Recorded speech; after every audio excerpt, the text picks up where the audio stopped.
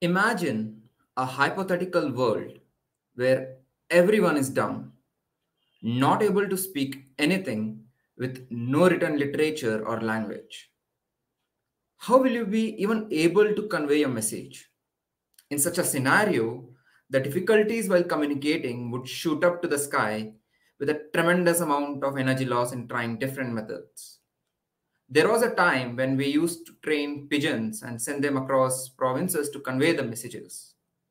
And I remember, even as kids, we used to make cups through which the pressure waves used to travel along the strings between the cups. And if we see now, the communication is so easily manifested using satellites. I came across a quote which goes in this way, that the art of communication is the language of leadership. A very happy evening to one and all present here. I am Devinder, currently pursuing BTech in Aerospace Engineering, would welcome you all on the fifth day of outreach program. And also want to give tons of wishes on the occasion of the Dasera festival. I hope you all are enjoying. We also have Namana Siriam Gowda as the co-host who will be joining us at the end of this session. At SSERD, we offer online courses, workshops, projects, and internships on wide range of topics related to space, astronomy, and aerospace sectors. For more information, please check out our official website. The sponsors collaborating with us are Genex Space and The Space. Do you guys remember the point that I mentioned last time? That humans never stop to evolve. And so is apt in the case of communication as well, which we can rightly see the use of technologies such as smartphones during the pandemic time. And today it needs to be a blast, as when I calculated, the total sum came to be equal to the outreach program plus the festival. So let us now ignite our minds and the crackers, if you have, with picking up the bags of eagerness on the space mission with some good amount of boosters at the back as we have approached the realm of satellites to know its past, present, and future. Today on the panel, we have Arvind Ravichandran, who is the Director of Space Strategy at Tomorrow.io and writer and podcaster at TerraWatch Space. And we also have Space Imaging Team Leader at Egyptian Space Agency, Dr. Ayman Ahmed, who will be sharing his views and thoughts with us.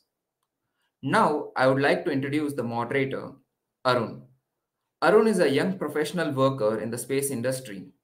He's associated as a core member of a leading space tech startup in India, and his areas of interest include upstream sector, strategy, policy, and market dynamics.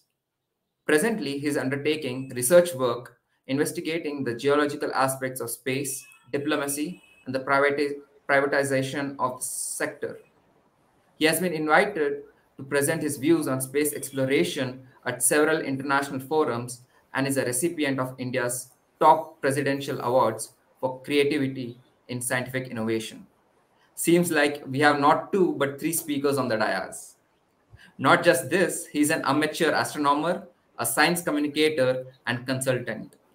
Arun is also closely associated with the Global Himalayan Expedition in Ladakh, India, where he promoted astrotourism through various training activities and modules. His passion for space comes from years of interactions with the public through astronomy outreach. I am very, very glad to greet him as the moderator for today's session. Now I request Arun to take over the meet and introduce the speakers for the day. Arun, over to you. Well, thank you. Thank you for such a warm introduction. and good evening, everyone. So, so I've been told that I've now before I begin, I've been given this very long script about the two speakers who are on stage with us, and I must say it's a very big and a very rather impressive list of achievements. So with Dr. Ahmed, who is joining us from Egypt, and Mr. Arvind Ravichandran from France, we literally have the whole world with us. So as per the introduction given about Dr. Ahmed, he has been he has taken up about 28 types of different works in various magazines and publications. He has a PhD in satellite imaging engineering, and he's been doing a lot of amazing work with hyperspectral space imaging devices, the use of artificial intelligence system, and so many things. So literally, we have an Egyptian hero with us. And talking about Mr. Aravind Ravichandran, he's an amazing podcaster, and I recommend anybody who is trying to gain insights about the space industry, look into his podcast, TerraWatch. He's a software engineer turned industry professional, so you can kind of understand where he comes from. So, having seen the promise of new technologies and the revolution that the space industry is bringing, there's so much look forward to in this session. So yeah, I welcome Aravind Ravichandran to take the stage, and let's wait for a cracking session. So over to you, Aravind. Thank you for accepting the invite and joining us. Thank you, Arun. Thank you, everyone, for having me. And it's such a pleasure to be on and to be talking about space and satellites. As you might imagine, I moved into the space industry 5 years ago to work on anything space really. So it's glad to be part of the session where I can talk about some of the work that I've been doing and also some of the insights that I can share. Could you tell me if you can see my screen? Just give me one moment. The presentation? Not yet. Yes. Can you see it? Yeah, I'm able to share only full screen, so hopefully you don't see other things. You see the presentation only. Can you see it in full screen? Yes. Cool. So let me quickly introduce myself, and then I'll get into the presentation. So the topic of the session is what is the past, present, and future of satellites, right? So I'll start with a quick introduction about myself. So I come from India. I come from Chennai, and I used to work in software, like you mentioned, for a few years at Amazon, actually, as a software engineer. And then I moved to Europe. I continued working in software on the business side of things. And then 5 years ago, 2016, I decided to move into the space industry simply because at that point, 2016 was the year when the Falcon 9 was the first reuse of the first stage of the Falcon 9 happened. And I also got to know, because I was in Europe, a lot about the Sentinel mission. Sentinel is a satellite program. Copernicus, it's the name of the program from Europe, that has a lot of satellites up now. I believe 8, 9 of them, collecting different types of data about the Earth. And I was just fascinated about everything that we can do with satellites for Earth. Obviously, when I got into the space industry, all my fascination was about Mars and Moon and living outside Earth. But then, what I became passionate about was the role of satellites and what they play. I'm sure a lot of people here would probably are aware of what I'm going to present and what I'm going to talk about. But I think it's important to understand, because part of my job is talking about my role, but what I've been doing is also trying to demystify space for those what I call outside the space bubble. So a space bubble is basically people within the space industry. Well, I don't fall into that because I come from the outside, but there are a lot of them in the space industry have been working in space for all their life, and obviously they have done incredible stuff. But I think it's also important to transfer that to people outside the industry, and especially at a time where we are living now, where you've all seen the space tourism missions and all the coverage that has got good and bad, right? Like it has gotten a lot of people to even speak about why do we need to invest in space? There's a lot of problems on Earth, but satellites are the answer for that, right? Like the satellites are basically well, we did that serendipitously 1950s when we sent the Sputnik up, and then the first weather satellite up. We didn't know what the potential of space was, and satellites really turned the use of space for Earth. So it's glad to be talking about satellites during this session. I quickly introduced myself. So I started out in software, like I mentioned, and then I moved to space where I worked in strategy consulting. So I worked at PwC, and I worked on a number of projects for the European Space Agency, European Commission, a lot of space companies, advising on their strategy and go to market, doing some market analysis, research, etc. Currently, I'm the director of strategy at Tomorrow. Tomorrow is a weather intelligence company. We are launching a constellation of weather satellites next year. I've been in India, and I know about how the weather in different parts of the world are not exactly the way it should be, and even in 2021. So that's kind of what we're working on changing, to have accurate weather insights all around the world, because in the West and like Europe and Europe and US, the the weather is quite accurate, more accurate than you would imagine in different parts of Asia, Africa, and Latin America. And in 2021, it shouldn't be the case, right? Like, it should be just like how people are talking about internet access should be like a right.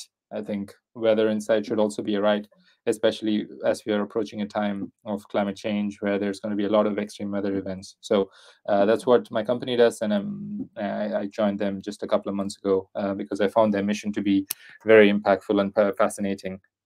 Right, let's get into satellites and space, right? So we've all been looking up to space for inspiration. That's kind of how a lot of people get into the space industry, about this fascination. Either you have seen these pictures that the Hubble Space Telescope took, like this one that you see on the screen, or it can be, it can be Mars, it can be Moon, it can be Saturn, it can be Pluto. For me, Pluto played a big part because 2015 was New Horizons, and I just couldn't imagine that that was possible. So that was kind of one of the catalysts for me to get into the space industry, was because we have a picture of Pluto now, and it happened in 2015, right? So that's what pushed me to, get into the space industry. But then, we can also look down upon Earth from space for insights, right? So there's a lot of things that we can do from space that we haven't even started to realize yet, but some we've already started to realize.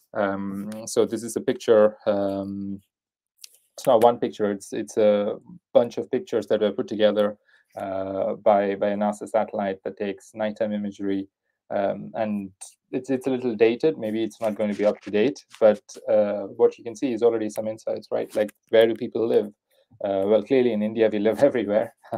But you see parts of China, you see parts of Africa, you see parts of Australia. Well, Australia is pretty empty, right? Like, you wouldn't imagine. So it gives you different perspectives, and it just doesn't make you see. But these are the kind of images that are being used by International Monetary Fund, the IMF, the World Bank, the Asian Development Bank. I have been involved in projects with the World Bank where they use data like this to identify which part of the world is impacted economically because of COVID, which parts of the world have been improving and developing over the last few decades, because electrification sometimes is correlated with economic activity, and you would see a lot of that happening in the next few years. So space allows you to do that, and talking about space, satellites allow you to do that, right? I always like to start with this when I talk about satellites to people. Is this is not a satellite image, but then it gives you a perspective, right? This was a mission that was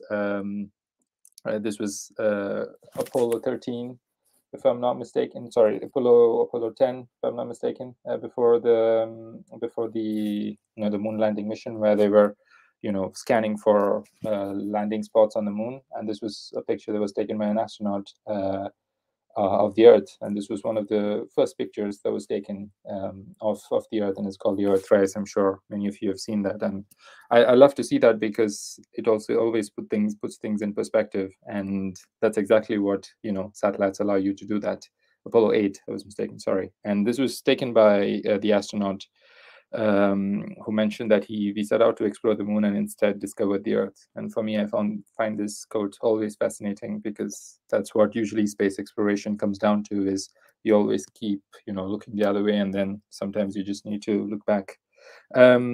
So we started sending satellites and laboratories up there. So of course, hundreds of satellites, well, thousands of satellites now. Commercial age of space is here. There's a bunch of companies having satellites up there. And then there's laboratories up there, the ISS. So we started sending, all of those out, because the picture that we saw before created, or was part of environmental movement around the world, right? Like people just saw the small planet just hanging in there, and they just realized that we need to understand it better and take care of it better, which is why we started sending the satellites up, right? And that's why all of the satellites that we have up there is for understanding what's going on in our planet and what we are doing to it. Those are the two main things that we're trying to understand about from satellites. What's happening to our planet? Can we understand it better? And can we understand our activities there better? So we started sending satellites, laboratories, and the Tesla, right? Because why not? Today we have more than 700 of the satellites. This number keeps increasing every day. This is probably even wrong because every day there's a lot of operational satellites out there. And just to give you a sense of how many companies are out there that are having satellites up there, this is just one part of satellites, right? Like I'm just focusing on Earth observation. What are the types of sensors? You can have sensors that are just looking at the infrared, which is good for scanning wildfires. Wildfires are becoming more and more common. Infrared is also very critical for monitoring soil moisture if you're on the agricultural fields to identify, because soil moisture is an important part of predicting how a plant is going to grow and how much yield you're going to have. Optical again is pretty obvious. That's basically the optical picture, the picture that we can understand. Pictures like I'm going to show in a couple of minutes. But then there's also radar sensors. So the company that I work for tomorrow, we're going to send radar sensors. So radar is it doesn't take a picture of the Earth, but it rather sends a signal down and then it bounces back. So with that, you can understand clouds. You can understand how much rainfall is falling down. That's what we aim to do. We want to find out how much rainfall is falling over an area so that we can predict how much it's going to be in the future. And that's a variable that has been missing in the past. So that's what we aim to do. So different types of sensors, I'm not going to get into that because it's going to be a course. Satellites are a specific course. Earth observation satellites are a course by itself, right? So there are, the bottom line is there are so many types of satellites up there that are collecting different types of data about the Earth for different purposes.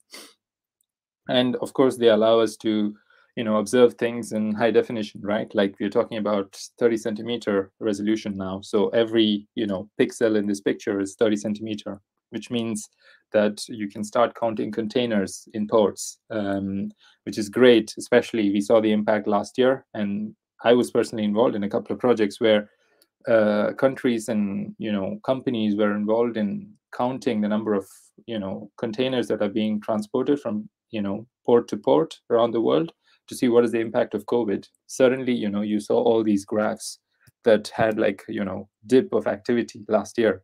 And part of that was due to satellite images. People don't see and connect the dots of how this happens, but it's all, also due to satellite images, and satellites play a huge part there. So, observing the Earth.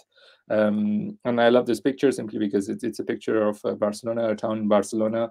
And I have walked through these streets and I know how the urban planning has been done. So just look at the urban planning on this picture of how every community is organized, and we can learn a lot about how we want to organize our cities by looking at different parts of the world in different perspectives, especially if you're trying to move towards a world with less pollution, a lot more space, a lot more trees. I think it helps us understand from a different perspective. So I love to see pictures from above, satellite pictures of different parts of the world, simply to understand them better. Sometimes you can see a lot more looking, top down instead of, horizontally when you're walking on the street. And also it helps us observe changes in time, right? Like, I don't know how many of you remember, but a couple of years ago, Chennai, where I come from, we ran out of water, and it helped. Satellite pictures, of course, track that, but it not only did that, but also helped understand why. And part of the reason why was because there's a lot of development that was going on in this area, in terms of cutting down trees and impacting the soil. That the water just dried out in terms of the water table under the soil. So unfortunately, we ran out of water back home, and I remember how it was a couple of years ago when I was speaking with my family. But satellites help us understand, not only just take pictures of there was no water, but also helps us understand why. Because even I personally looked into images of Chennai from 2018 to 2019, and even back, satellites allow you to do that, right? Like you can actually go back in time to identify what really happened in this area. And that's kind of how they figured out that there's a lot of soil erosion, and lack of rainfall was also a reason. But then you can also go back to lack of rainfall with satellites, with weather satellites, and observe what's going to happen to the city in terms of its future of weather. And also observe changes over time. So this is kind of a sad video. I don't know if you can see the video, but it's kind of a sad video because you see hundreds of acres of trees being cut in the video over a course of a few months. And yeah, satellites help you track that, which is very unfortunate, but at least it's visual. Human beings are very visual. If you read a news saying hundreds of acres of trees are being cut, you might be, you might understand it. Some people might not understand it because it's just numbers, and maybe it's scaremongering, and people are just spreading messages, and there's no proof for it. But if you show visuals, it's a lot more impactful. And this is from a company called Planet, and I'll talk about them in a bit. But their images are great because they have everyday images, and you can track changes over time. And you see again the trees disappearing over just a course of a few months. It's impactful, and it makes you want to do something, right? So that's the power of visuals, really. And of course, it helps you experience the beautiful. I'm not going to go into that because I'm sure you've seen a bunch of satellite pictures, which are amazing to look at. Just from, helps you get a perspective of the world without really going to space. Hopefully, you can get to space at some point, but you can get a perspective of them. And of course, it helps you track the not very beautiful, because one of the types of satellites we can send up there is a spectrometer. So you can put a spectrometer in a satellite and track the part of the spectrum that has to do with methane. And that's done by a company called GHGSat, who are doing that to track emissions around the world. As we move into a world where we have to reduce our emissions, it becomes very important to track where the emissions come from, And what satellites do is objectivity. You cannot lie. You cannot say you did not emit. And that's what I love about satellites, because it gives you a neutral perspective. It cannot give you data that is not true. So that's going to become more and more important in the next few years as countries look at reducing their emissions. And we saw that during COVID, of how the entire world, the emissions was just reduced over a course of a month. And hopefully we can get to do that more. And satellites help us give us the perspective. And satellites, this is more the present. I want to call it the future, but it's more the present. Satellites are already becoming smaller and smaller. This used to be the size of a satellite. It's the Sentinel-5P satellite, which was taking pictures of the image that you saw before about the emission. So this used to be the size of the satellite, right? Like a mini bus. It's huge. But then it started becoming very, very small. So this is a satellite now of a company called Planet. So Planets was the image that you saw before about the the rainforest getting destroyed. It was taken by a satellite like that. So it's becoming really, really small. That's the size of their satellite, called Doves. And they have launched a constellation of satellites, so hundreds of satellites in space, to help us track the planet and take pictures of what's going on our planet. And I call this the iPhone moment for satellite data. And I call this the iPhone moment because in 2007, when the iPhone was released, nobody had any clue about what was going with the app economy, right? Like, people were, of course, fascinated with the phone. It had a touch screen and everything was great. But then when Apple launched the App Store just a few months later, people started developing their own apps. And now it started becoming a whole economy by itself, which is one of the biggest companies in the world, Uber.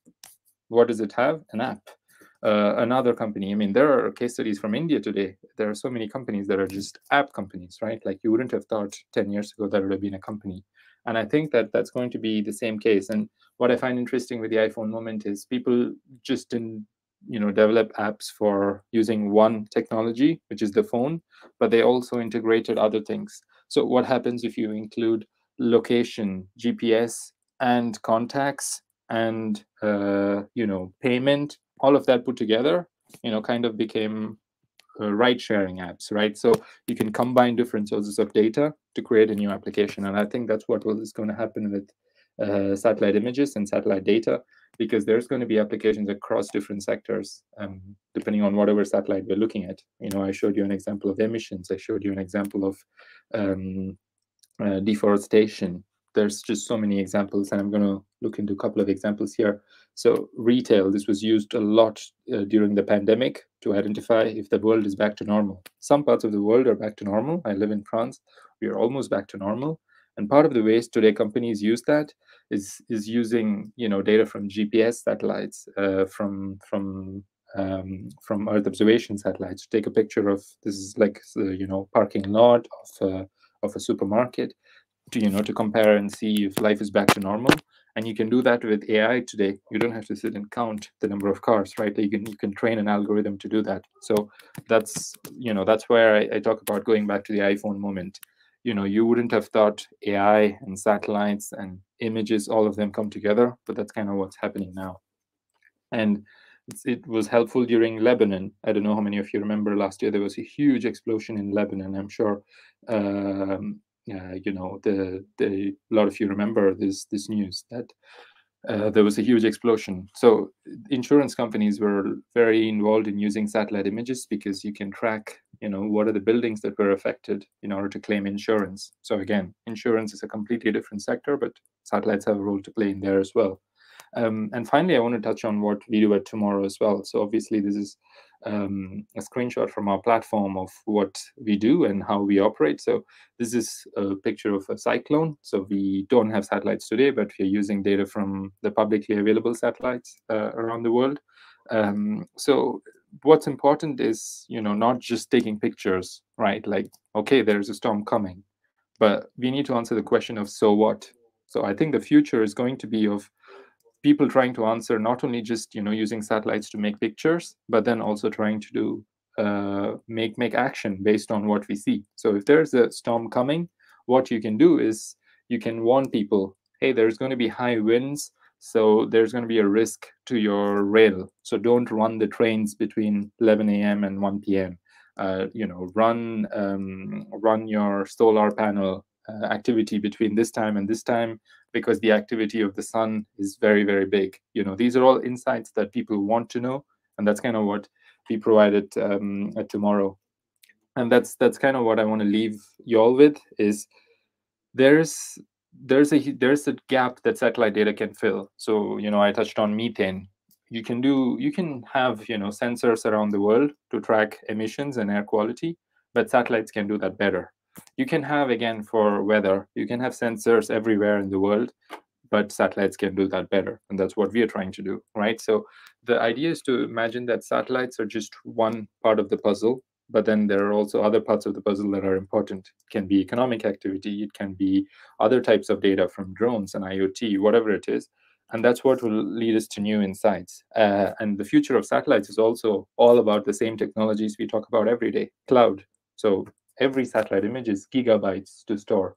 You can't store that normally, and you can't definitely process that in your computer. You need the cloud. And we are taking cloud to space. So satellites and cloud are going to become the same thing. And we are also taking AI to space. So instead of taking the image down and processing it in a computer on Earth, we are trying to do that in space now. There are a couple of companies and space agency missions that are looking into processing images in space, so that when the data comes down, it's already an insight. You don't have to count the number of cars on Earth. You can just do that in space, just get the data down so that you can use it for your own applications. And data fusion. Data fusion is something that I talked about here, about satellite cannot be the only answer. You need to fuse that with other types of data. And that's basically going to be the future of satellites, putting everything that we know on Earth, up onto space, because now space allows you to do that, because all the costs are coming down. So I'll stop there. I don't know if this made sense. Trying to stop sharing. Yeah, I don't know if that made sense, but basically that's my presentation. Yeah, thank you for such an amazing presentation. And you said doesn't make sense. Well, I think it makes sense to a lot of the critics who keep questioning the relevance of satellites in our daily lives, because they see another satellite being launched and people complain that, you're a poor country, why do you want to you launch another satellite when so many people are suffering. But as you had mentioned, when cyclones were coming in, we use satellites to track the damage beforehand and evacuate people or save properties. So this is perfect, I would say. And for our next speaker, so Dr. Ahmed, the stage is all yours.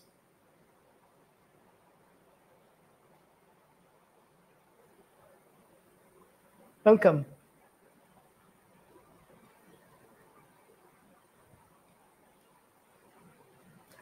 Sorry, sir, your mic is on mute. Hello? Yes? Yes. Perfect. I Yes. hope you can see my screen now. Yep. Thank you for inviting me today. I enjoyed my the last presentation. It was very good, actually, and I have been inspired by it. Okay, let me introduce myself. My name is Ayman Ahmed, and I have a PhD in space and satellite imaging systems, and I'm working at the European Space Agency. And recently, I have been nominated for the project manager for the first payload of the Moon Village Association. And it is a first payload project to develop a camera that can be mounted on the lunar surface for taking a live stream for the Earth. So I'm going to start my presentation by having, yes. Okay, a satellite. What is a satellite? I think all of us know what is a satellite. But what is most important here to know the first human who thought to launch a satellite. So this date actually is a very inspiring date. We are now 65 years in space. So the humankind spent 65 years in space. And I don't think that having thought about launching a small body of metal in space that will lead us to these applications today. So the humankind is being exploring everything. And I think the idea itself is being to emerge and to explode and to have something which have been never expected before. But I think science fiction is very good and very inspiring, especially when you read stories about going under the ground, going outer space. So I'm going to speak actually about the technology part of the satellite, how satellites is going to be developed, how it is already developed, what is the future for developing a satellite. But the most important, where we put the satellite. Satellite is usually put at the forest altitude, which is behind 500 kilometers above the Earth. And as you can see, there is a lot of atmospheric layers, troposphere, stratosphere, and the mesosphere. All of these have a lot of kind of application, but satellites actually is the most inspiring and most kind of applications that can be sensed by human life day.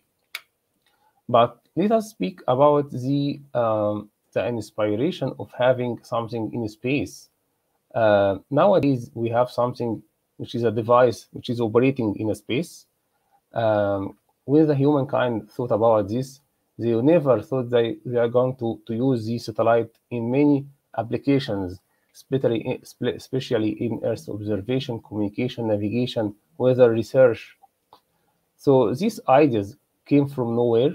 It came from just putting a device in space. 65 years ago, this humankind made the first step, and now we are reaching a lot of applications, and we are going beyond these applications in many other applications in just a few years. But we have to say, what is a satellite subsystems? What is the composition of satellites? Satellite usually is composed of many subsystems which are interconnected together to be operable in a space. So we have a power system which usually gathers the power from the solar cell and solar sun and solar energy. Then we have the thermal control, as we all know that the space is very cold. Cold of the space required a lot of energy to stabilize the operation of its subsystems. We have the telemetry system, which usually sends the signals to the ground station to know what is the satellite system now, what is operational modes, what is the damage that can be done on the satellite. We have finally the attitude determination and the control subsystem stride toward a specific direction. There is a lot of engineering functions that can be developed for a satellite platform, actually. But this is a complicated problem, and a lot of engineering and researchers work to simplify this issue. Having simplification of this lead us to, do we really need this? Do we really need to invest in space? And I think the first and most important part of the applications for satellite is the climate change. The climate change causes a lot of damage in the human planets, the environment, the life on sea. But we have to face this one, and we have to make more investment in the space technology and space applications. So, do we really need to take an interest for satellite to have investment? Yes, we have to do it, and we have to orient our application especially to the climate change. So, having some sort of investment in space and satellite technology is trying to compromise between how do we have expensive satellite and space technology, and do we rely on this technology to solve our problem, especially like environmental and the climate problem. Yes, we have to do this, but in order to do this, we have to find an intermediate solution. This intermediate solution can should be an affordable and sustainable. Affordability and sustainability actually is a very good and very sensitive solution to have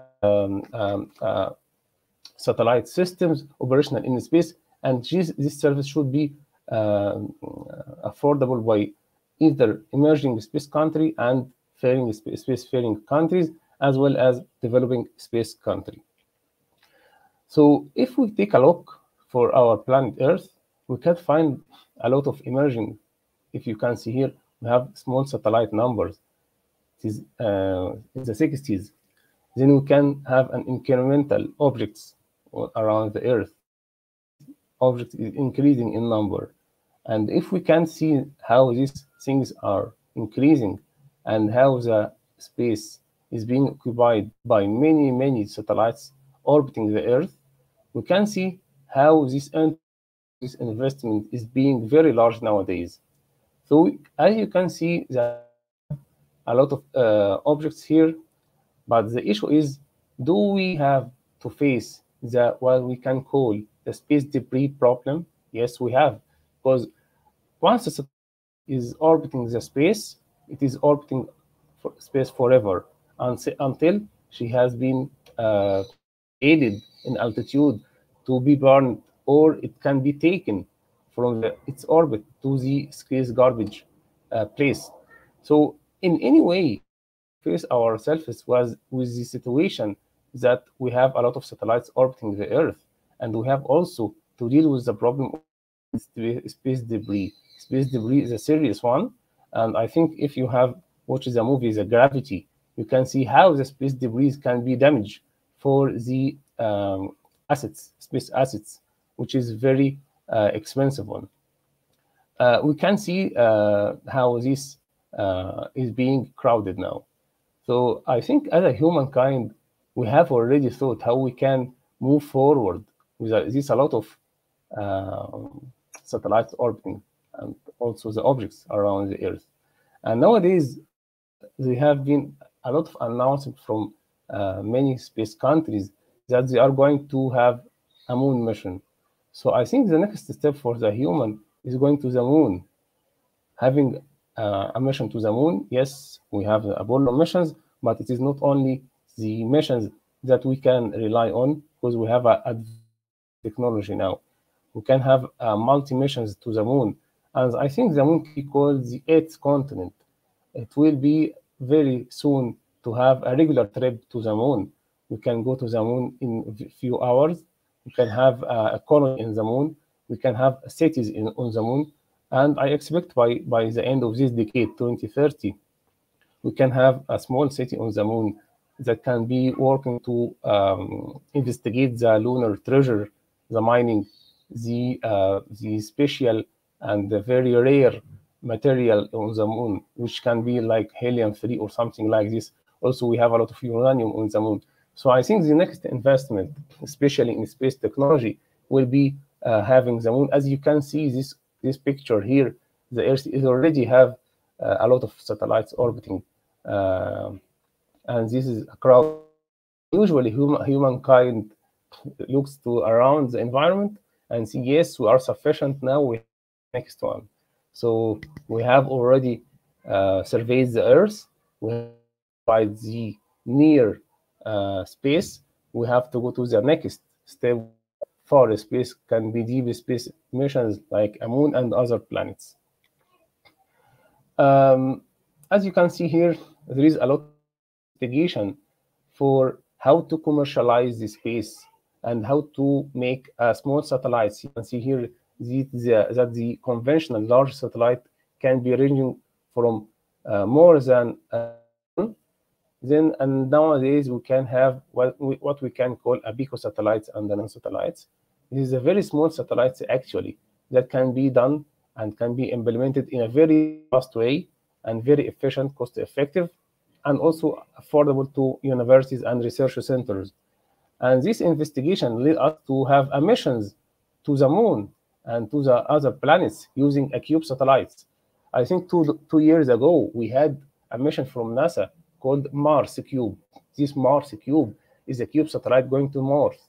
And this is going to have a double cube satellites, two cube satellites orbiting Mars, and one of them are contacting the Earth, and the other one is investigating the atmosphere or the near orbit of the Mars. So, which is a huge investment and a huge step in the world of nanosatellites applications and dimensions. As you can see, we have a lot of subsystems of satellite, and we can also divide the satellite systems by segment and space segment and launch segment. Most of the investment is going to the ground segment, and we can call it the downstream. The downstream is having the data coming from the satellite down to the ground station, and what we can do with this data. We have a large amount of data which is coming from the space now regarding Earth observation, regarding the satellite orbiting the other planets, regarding satellite positioning and navigation, as well as the weather and forecasting for the solar activity as well, which can have a very, very great impact on the human life. Also, we can have different payloads of satellite regarding the communication system, which you all know. We have a satellite which is dedicated for communication and for television and for broadcasting. And also we can have a GPS satellite, which we can already use it day by day.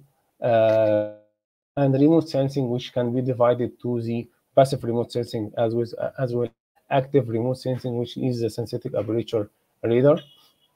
And we have also the original satellite can be put in a large altitude above the Earth that can provide us with the motion of the clouds and can make an early warning system for the humankind as well.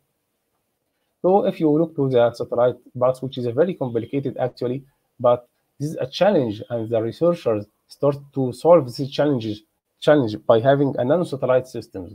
The nanosatellite systems actually is giving to very important and very recent trend nowadays. These are the satellite subsystem and the composition of each of them. And as we can see here, the era of nanosatellites. So we are now speaking about the era of nanosatellites. So we are going from the large satellite down to the nanosatellites. With nanosatellite, we have the present and the future. The future of the nanosatellite is going to be for the space mission in a deep space. Deep space means a lunar mission like lunar orbiting and other planets, exoplanets mission and other planets with nanosatellites. Nanosatellites nowadays also are very especially when we have a research which is dedicated how to prolong the time of the nanosatellites, the lifetime itself, based on the recent advances and technology, especially when we have radiation effect on satellite subsystems. This radiation effect actually degrades. Researchers now they can see how we can improve the performance of small satellites and nanosatellites around the Earth.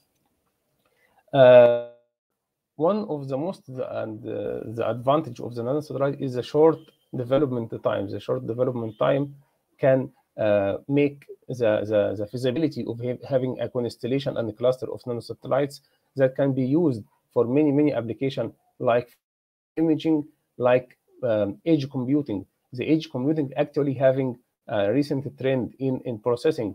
You can have a node, which in our case is a satellite.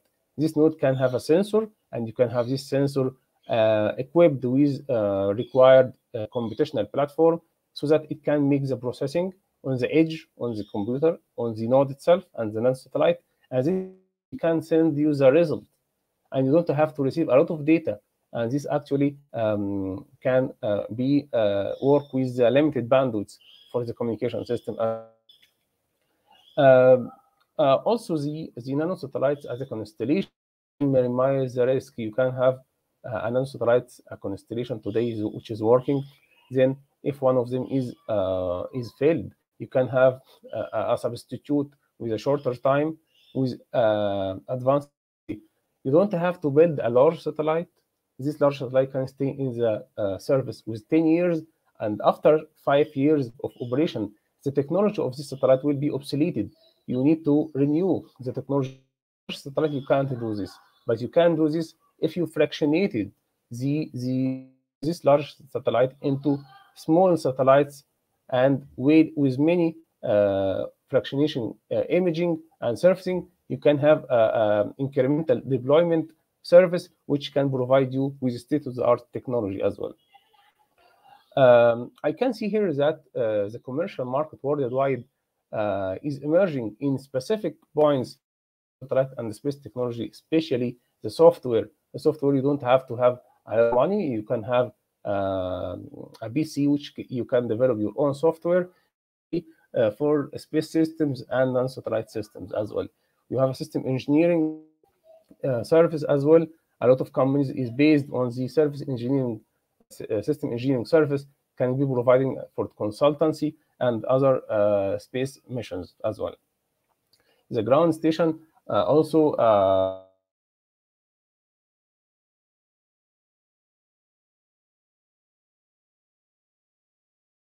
image fusion, especially using the artificial intelligence system on board and ground to process and make the result of the image received from the satellite.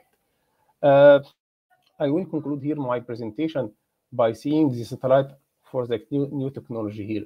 So nowadays here for space market, we have to have a solution that can provide low cost, sustainable, responsive, fast and efficient, and incremental deployment, which is a very important issue here. Also, satellite can be relied on the artificial intelligence and machine learning.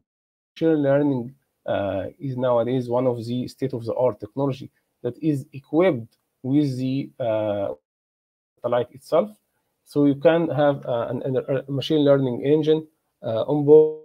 You can have a lot of experience to learn this about the data. Then it can give you the result without having any effort or without losing or making all resources like computational resources and storage for the satellite itself. So it can be very cost efficient and it can be a very reliable and fast responsive solution for space and satellite technology mission. Thank you.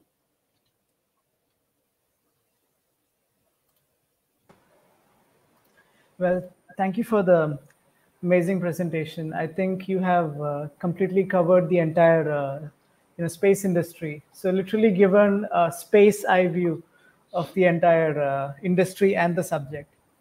So thank you. So thank you very much for that. Thank you. So let's go ahead with the Q&A session.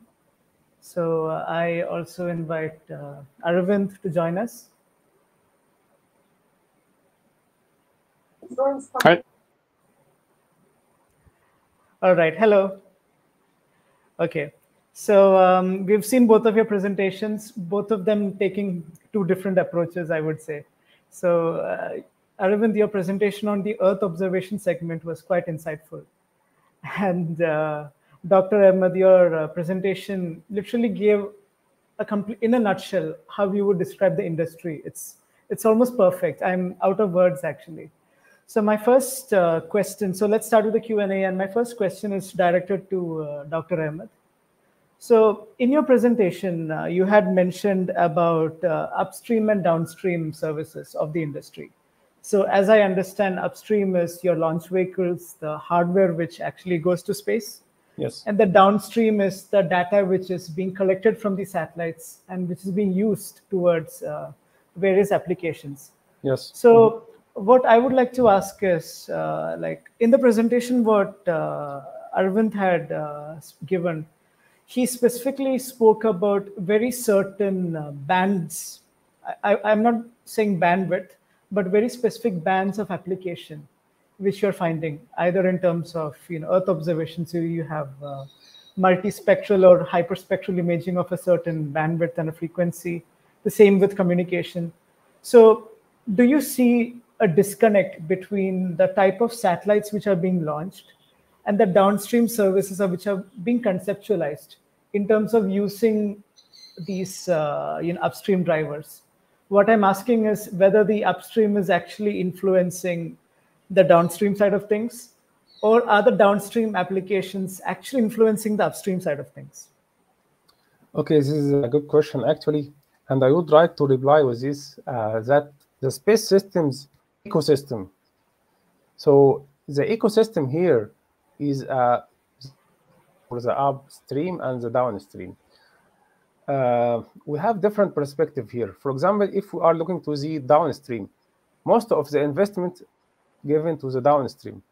So if you see the investment worldwide, you can focus on the downstream, because a company is building its market based on the using of satellite data, not only the images, but also the GPS data, the weather data, buying all of them by data fusion using artificial intelligence systems. It's amazing results. And this actually does not require a lot of investment, not required a financial capital. But having an upstream, you have to develop a hardware, which is very expensive, which you have to develop a specific software. Yes, that world is trending now towards the customizability, configurability, and minimizing the software architecture to different missions. Yes, but you have to make the investment. You need to have a capital investment in the upstream.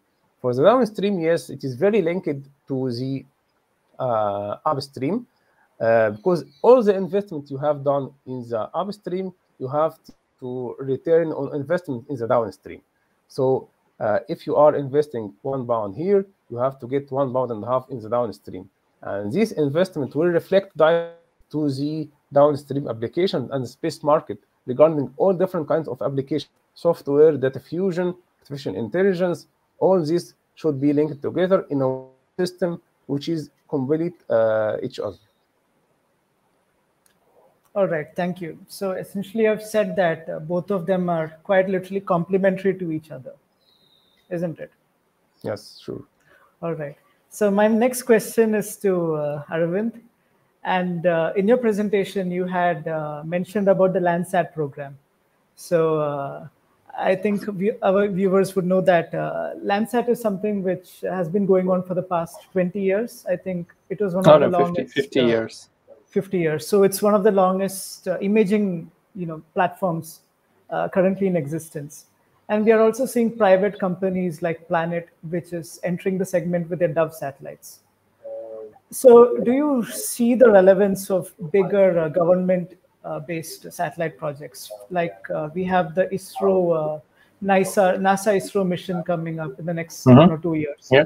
So do you see the relevance for such bigger missions, or do you see the private entities completely taking up this space? Yeah, no, I think the direct answer is no. I don't think the private companies can come in and take that place, because they exist for two different reasons. The private entities are incentivized by their market and what the market needs. And essentially, sometimes what the market needs is not what science needs. scientifically you need to gather different types of data, which is what these missions do. And I can say that from a weather and science perspective. Do we have any commercial weather companies at all? Well, we are going to be the first commercial satellite constellation in weather. So everything that's been going on in weather has been only through public agencies. We can also say everything that we know about climate change from space has been only through public agency missions, from Sentinel or Copernicus from Europe, and from the Landsat and GOES programs of NOAA. So essentially, they exist for two different reasons, and the scientific part will always continue to be there, and the commercial part will be there, but it can complement it. So that's what Planet is trying to do. So if you look at their recent announcement, last year's announcement, also this year's announcement, they are trying to be, they're trying to make their products easy to use together with Sentinel data, which is, a public agency missions data. And it's going to probably continue as well. And it's the same case for, I would argue, for all the Indian companies coming up. So Pixel or, anyone else who's about to launch their own satellites, they are going to have to make their, because at the end of the day, for your user, the public data is free. It's open data. So they would start using for their applications through a public data, and Planet's data will be an addition, a complement, because the public data is not going to be available every day, every hour, like what Planet is promising. But what it does guarantee is scientific accuracy, because that's the mission objective. The mission objective for them is scientific accuracy. But for Planet, the scientific objective is not the mission accuracy, but it's about how much the data that they can get can be sold to their customers. So it's very, the motivations are very different. So I don't think there's going to be let's say, conflict or even either or between the two. Thank you. I think that sums up everything. So, Dr. Ahmed, I have a question regarding sensor development. So, in Arvind's presentation, he had spoken about the iPhone, moment when apps began to take precedence. And I think when you had mentioned about the growth of the private space industry, one of the things that we keep hearing about is COTS, commercially off-the-shelf components. And this has been driving a lot of nano-satellite missions, because suddenly you could just open the internet and you could find, you can build your own satellite. So it's come to that place where anybody can work out a constellation and do it. So in terms of sensor development, which is available commercially, could you just speak a bit about the recent trends and where do you see this is transitioning in the next few years? Okay. Regarding the sensor and payload of the space mission, as you can see, if you are a researcher or a professor in a university or a researcher in some research center, you can go online. You can have some website. There is a lot of websites. You can build your CUBE satellite. Regarding the mission, it will be complicated actually to have very precise commercial of the shelf complete solution for your payload. I mean, if you are going to have a camera, you have to define your resolution, your spectral band, your radiometric resolution as well. If you have a specific purpose, most probably we can't find the commercial of the shelf payload sensor. On the other hand, there is another missions like measuring the space plasma, for example, which can be existing in the ionosphere. It's a very complicated mission, very scientific mission, and you will never find a ready-made COTS component for this. You have to develop your own sensor. And this is why it comes a role of research groups. You have to build your own payload, specifically specific mission. But on the other hand, there is some trends, the emerging and developing space country, that you are going to build your CUBE not for a purpose, but you are going to build them for technology demonstration. And this one, you are seeking another objectives. You are seeking to build your heritage, to develop your team, to build your capacity, maybe the human capacity, maybe the hardware capacity. So in this situation, you cannot find or you cannot be obliged to specific payload. You can find any payload, you can build your complete solution. In this trend, you are searching for a low cost and fast and very efficient solution, which you find on the market.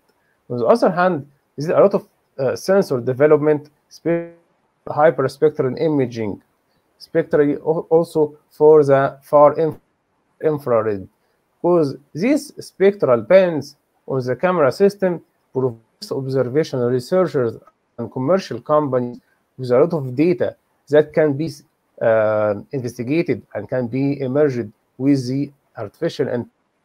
You can combine a lot of data from hyperspectral, from SAR, from RGB camera to have a lot of data, and then you can fuse them together. You can find a lot of results you never can find by your own eye. Is here what comes the magic of having different sensors and complete different source of data.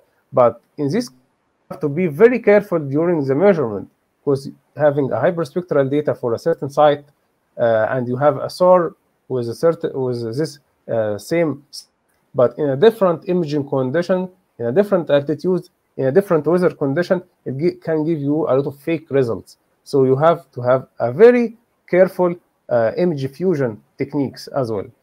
This is for the Earth observation systems. Also, we have many missions, especially for the exoplanets.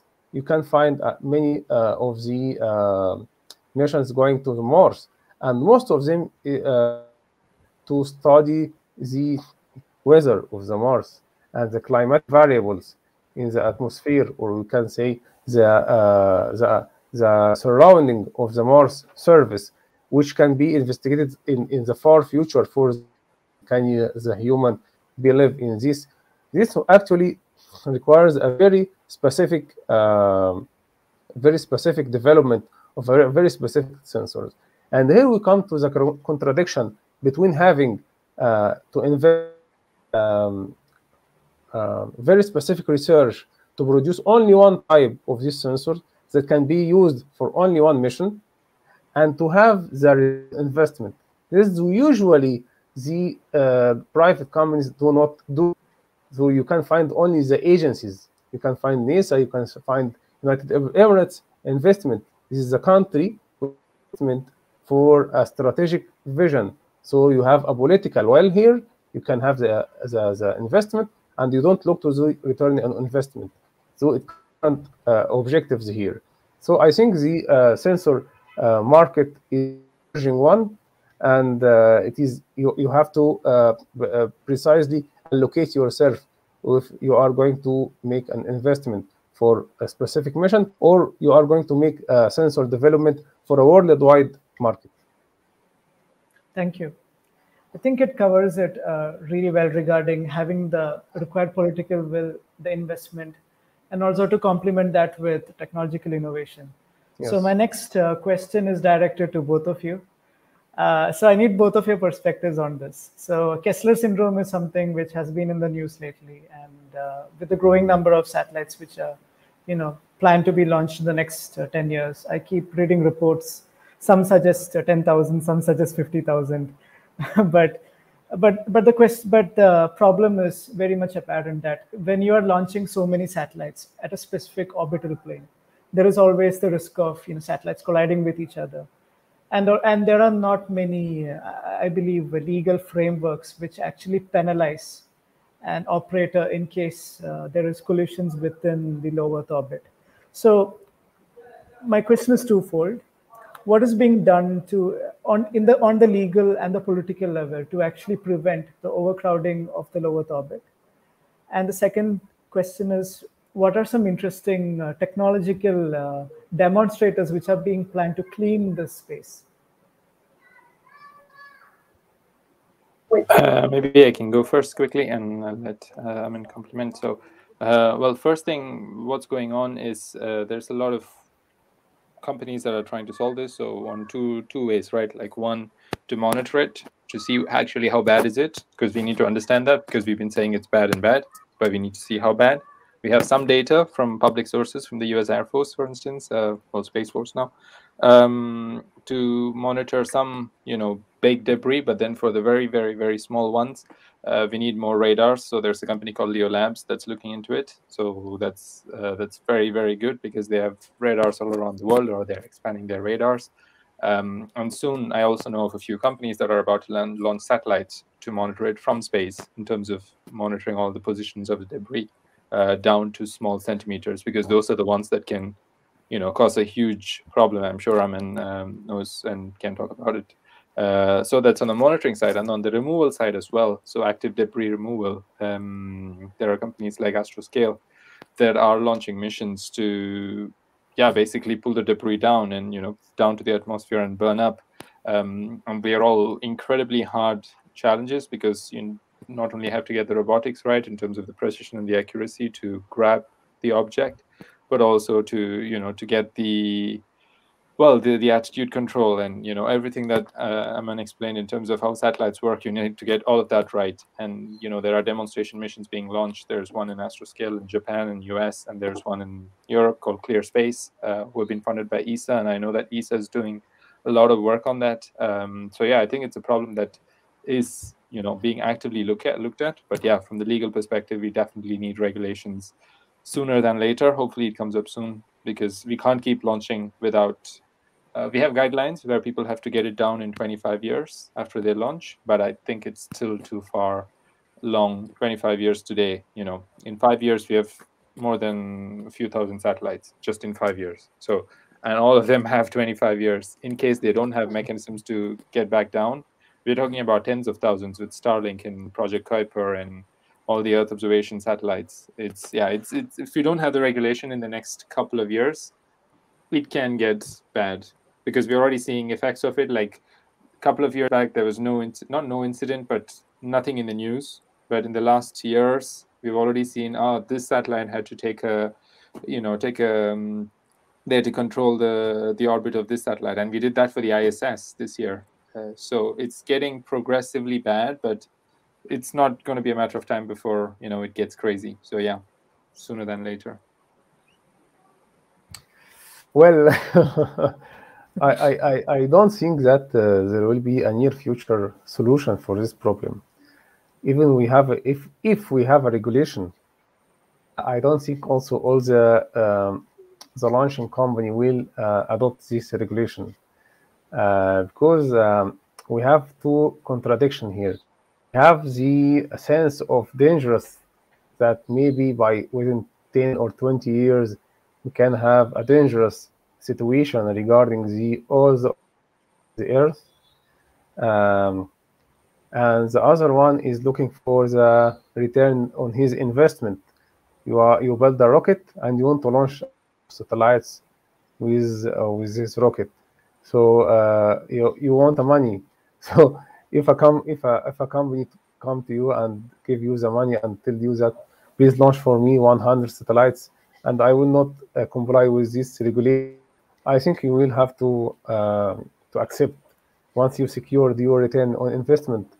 And yes, that's you can go a bankruptcy. So we have this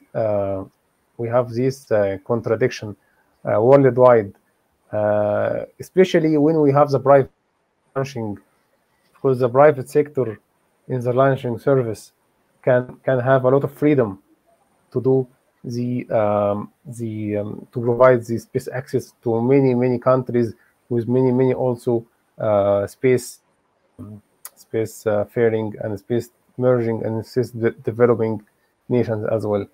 But on the other hand, we can see a lot of effort for the space debris, and this is a very complicated task.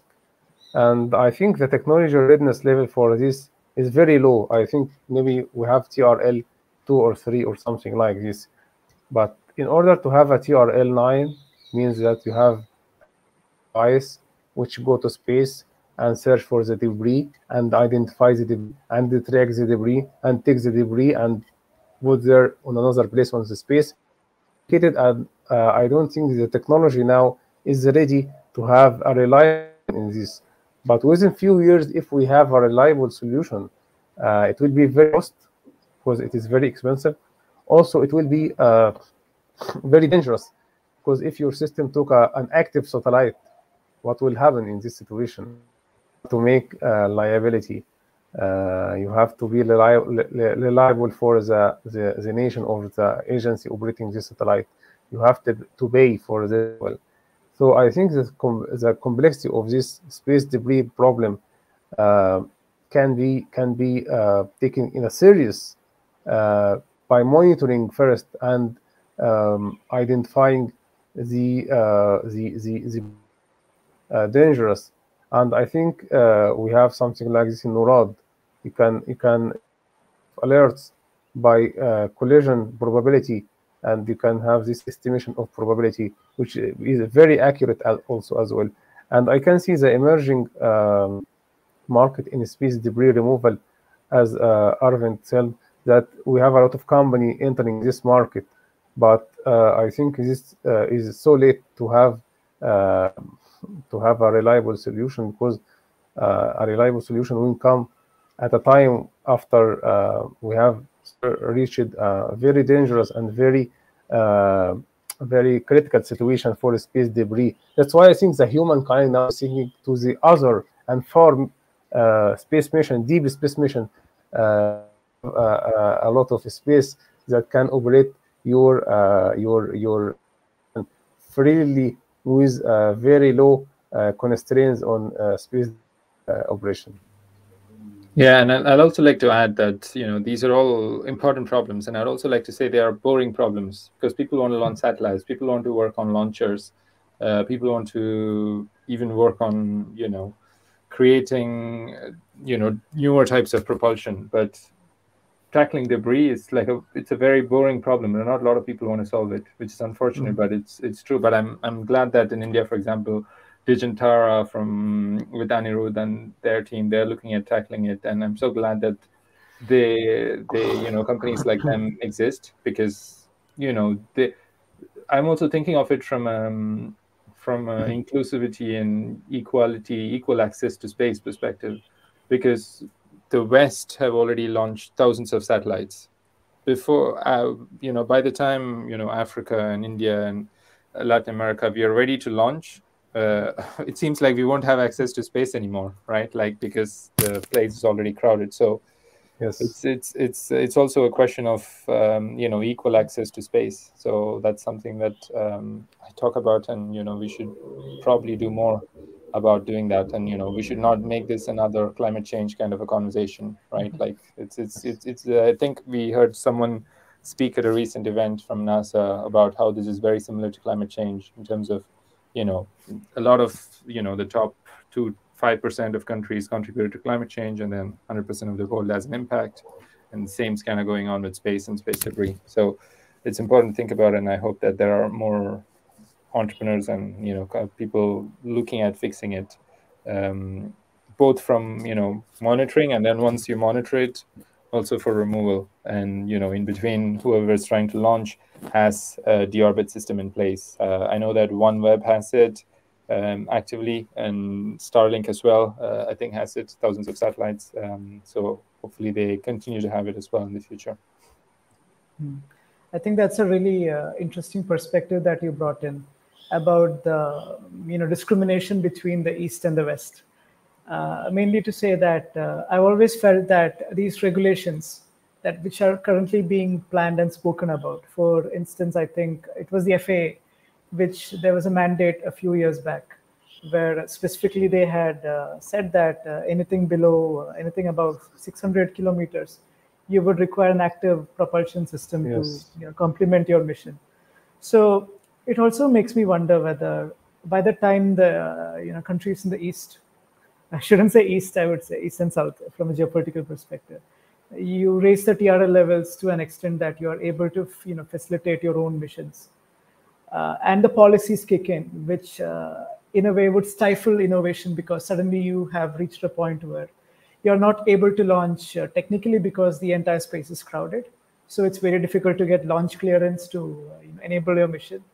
And also regulations come in which prevent companies from investing into more and more constellations.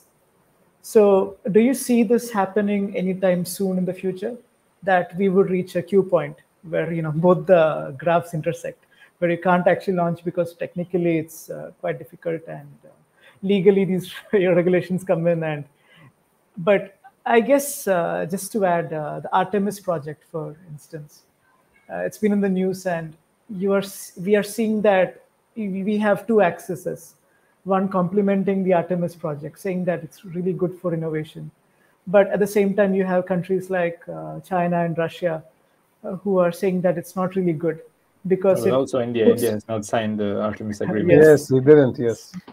so it's not, like it's not, beneficial for everybody because you're starting this exclusive club. So do you see the same thing happening, in the next few years in terms of other, segments? Naman, do you want Okay. to go first? Okay. First, okay. The issue is here that we don't have a governing agency worldwide. So either you take this problem to a political level, like the climate change effect on the planet Earth. So you can have presidents of the nations meeting together and agree, yes, we have to have this problem in common, and we have to solve this problem for our humankind. Or you leave it as it is and see what will happen in the future, which can be, yes, the service. You can come, and I think this can come within few years, maybe within 1 decade or something like this. But this is a very complicated solution and require a lot of agencies, active agencies. I mean, the agencies which have contribution. By analogy, if you see the climate change issue, you can see here there is very major active countries that see the emissions of the CO2 and CH4.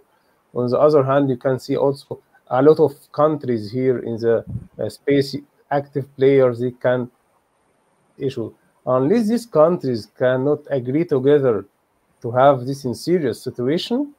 I don't think that the other can have a reliable solution.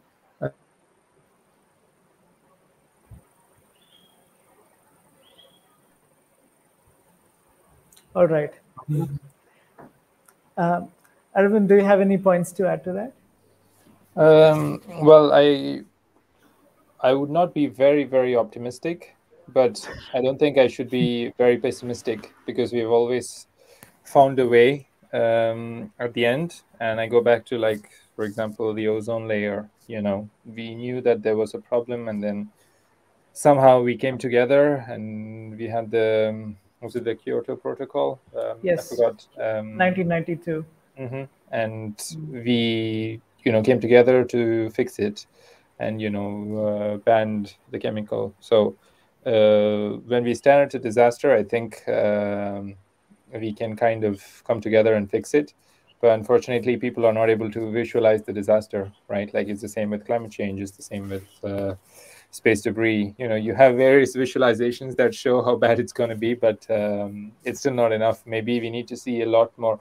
I think, maybe there's going to be a couple of incidents that's going to, especially to commercial operators, right? Like, if it happens to commercial constellations, that the company will go bankrupt, right? Like, if those satellites don't exist.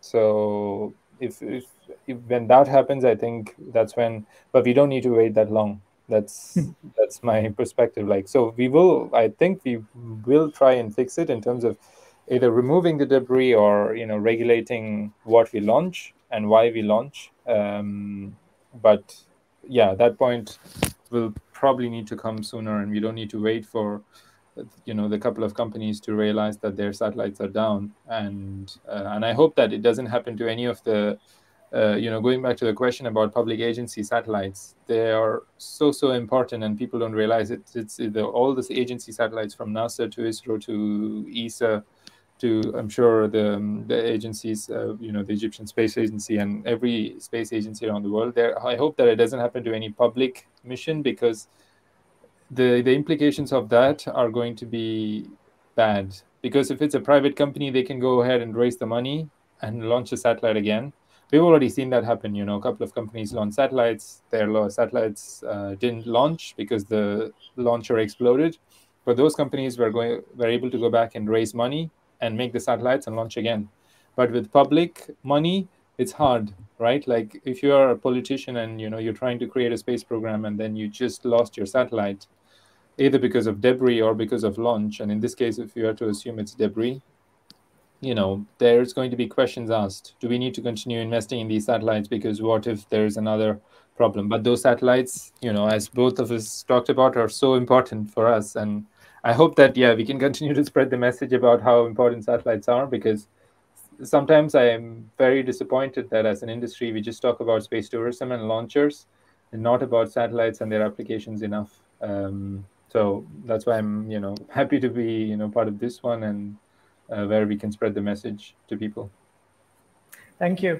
So I hope I can have both of your time for another 10 minutes, if that's okay.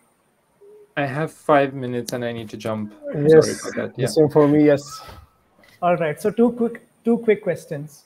So one was the presentation where you had showcased the imaging capabilities of Planet, where with 30 centimeter resolutions you can obviously count containers on ships. Oh, So well, I guess that was Planets is yes. different, but yeah, that was not Planet. Yes. Planet is more 3 meter and now 70 centimeter. So All right. I remember there was a photo which I had seen last year where there was a photo of a Chinese warship which was photographed by one of these satellites, and it created quite the storm. So, with all these talks about weaponization of outer space and the space force coming in, do you think the private? So again, I think when India was testing out its nuclear weapons, they evaded American surveillance. But now I guess with so many people coming in, is there a risk that private companies would actually fall into the hands of the government players in terms of complying for the military needs? Because ultimately space is run by a lot of these defense contracts. And the last question, is that as somebody who is wanting to come into the industry, we only hear about launch. The excitement that rocket launches or satellites carry, but in terms of the other downstream applications, how do you think that somebody with an interest in law or somebody with an interest in electronics, various interdisciplinary domains, how do you think that we can better be aware of the developments and contribute towards it? So sorry for the long question, but in the short span of time, let's try to cover these two things. sure. Over to you guys.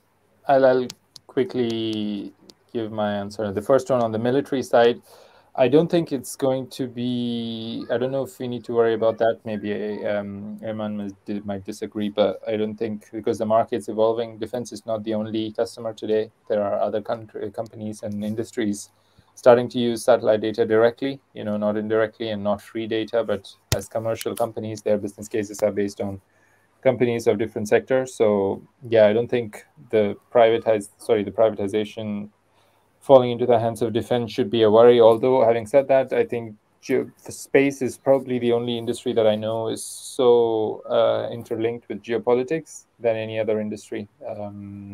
It's everything that we do in space has an implication. Even today, you talk about private space, but private space is powered by public money most of the cases, right? So even for launch, the biggest customers have usually been companies either contracted to sell whatever they're launching to the government or the governments themselves. So governments have a key role to play. So it's not far-fetched to think of that future, although I don't think it's going to be that future. So that's on the first question. On the second question, well, you can take my example. I did not study anything to do with space. I am not a space engineer, and I have learned as much as possible over the years, but I don't know, the technical details of. I know what subsystems are. I know how power works. So I know the fundamentals, but I don't know anything in depth. So and I worked in software, and I got into the industry, and I moved into the business side of things. So I was in consulting, and I was doing consulting for a lot of companies, strategy consulting. So you can enter space. Space is the most multidisciplinary domain that I know. Again, it is the most geopolitical and also the most multidisciplinary. So whatever your background is, I think I even left a challenge to a few people, like, come to me with things that you want to do, and I can kind of link it to space. So it can be architecture, it can be just, art, to anything that is hard tech, to pharmaceutical. Yeah, of course, you need to understand space medicine. Space medicine was one of my favorite topics when I was doing a course at International Space University, because I had no idea about how the human body functions. And not only that, but also now, if you need to start making drugs in microgravity, that's something we did not touch upon. In space manufacturing is also starting to be possible. So when you start to make drugs in space, we can't do that, engineers can't do that, space people cannot do that, because we don't know anything about medicine, right? You need medical people to be involved. And the same with building a habitat. Do you really want an engineer to build your space station? Yes, but not from a look point of view. You want artists to contribute to that, to real architects, right? Like civil engineers. So yeah, I think any industry has a role to play in space. So yeah, I think my challenge is still open. Like if you want any role, I will try and see what you can do in space, or at least try and find. Probably not find a job, but you can definitely do a research project or two. It can be in law, in anything. So yeah, that challenge is still open. Thanks. Okay, I will respond in a couple of minutes because short of the time. Okay, first, for the first, I think if we think about the story of the internet started in a military, then it come to the government, private sector. I think the same will be the space. The space started military applications with two power worldwide competition. We have the Russia, we have the United States competing together in space. Then we have a lot of governmental entities worldwide think about the space. So how we have a lot of nations that created their agency to enter the space. Then recently we have the private sector in the space. So this is a traditional way how the industry, not space industry, I mean any industry go. You come from the innovation, the idea, the market need. Government take the initiative, spread around the people. Then the government makes something like creating the needs. They are creating the need for this. We are needing the internet. We are needing the space applications. Then when we have a lot of market needs, we go to the private sector because the government cannot do everything in the life.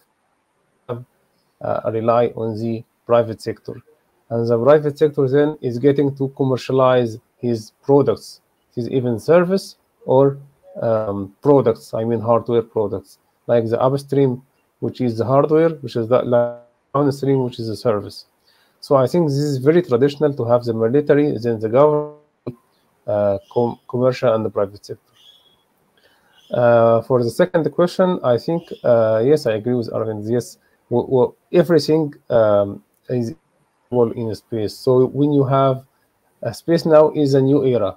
So if you are going to analyze the moon, you will have a colony in the moon. You will have a community, human community in the moon. So you will need everything. You will need the engineer, pharmacist, the medical staff. You will need the arts. Everything you can be made in space. So not only the engineering, yes, it started with the engineering to build a satellite. Then after the satellite, we have the space station.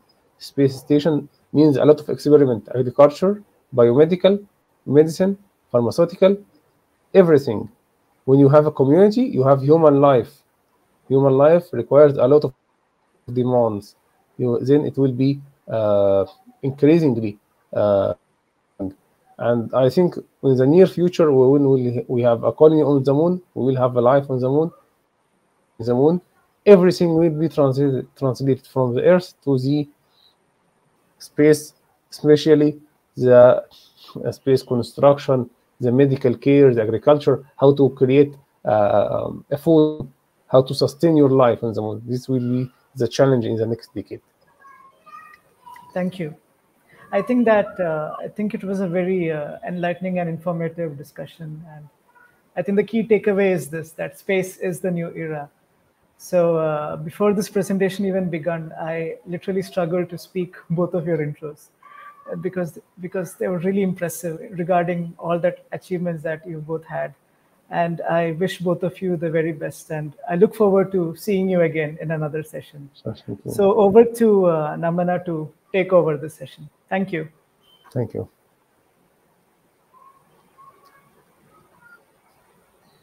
Thank you so much, Arun. I would like to thank both the speakers for such a wonderful session on the past, present, and future of satellites. Also, I would like to thank Arun for flawlessly moderating the session. Thank you, Arvind, for giving a good amount of knowledge of how the space exploration got the thrust after the image of Earth being captured from the moon. It was very good to learn about how the Apple developed their iPhones and update it with the new apps. Cloud solution, artificial intelligence, and data fusion actually seems to be the future of satellites, which we are keenly waiting for. It was cool to know about the different kinds of satellites in the present day and their applications from Dr. Ahmed. Satellites have definitely become a fundamental part of our life because from weather telecasting to telecommunication, from navigation to safety, satellites have occupied our lives invisibly. Especially the Starlink satellites have been a game changer in this modern time. Proceeding further, let me share my screen.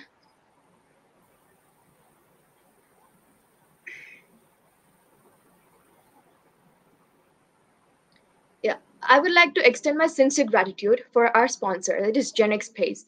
Genex Space is an edtech company dedicated to creating and providing high quality all around space education and services for students and institutions.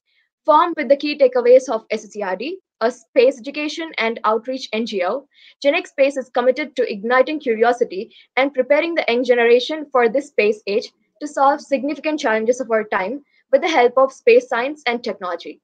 We aim to educate and guide curious young minds to achieve their space dreams with space institutions, startups, organizations, companies, and professionals. We request you to go check out the courses provided by Genex Space at www.genex.space.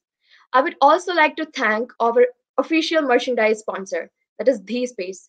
The Space is an ISRO official merchandise store. I personally prefer merchandises related to ISRO as they are a source of inspiration to me always. Got plans to buy any merchandises? Then visit dspace.com to order your cool set of merchandises. Sailing back in time, we can see that we have covered most aspects of space, such as why space, a journey from Big Bang to dark matter, on exoplanets and astrobiology, rocket science, and also satellites. But something is yet to fill the gaps. So, on 16th of October 2021, that is tomorrow, we have three speakers on the panel for the talk on entrepreneurial endeavors. The first speaker is Remco Timmermans, who is a business analyst and a social media specialist for space. The second speaker is Martinas Fedotovas, who is a science communicator at Space Explorer. And the third speaker is Valentin Benoit, who is the founder and CEO of RIDE. I would like to express my heartfelt gratitude to Nikita for giving me and Devender an opportunity to host this event. At SSERD, we also offer internships on various topics such as propulsion system, astronomy and astrophysics, satellites, space settlement, and space mission design. For more information and for registrations, please visit our website, that is www.sscrd.org. Thanks for supporting us by joining us today. And also, I would like to thank all the audience for posting in such amazing questions. Please join us tomorrow for yet another exciting session. Till then, take care.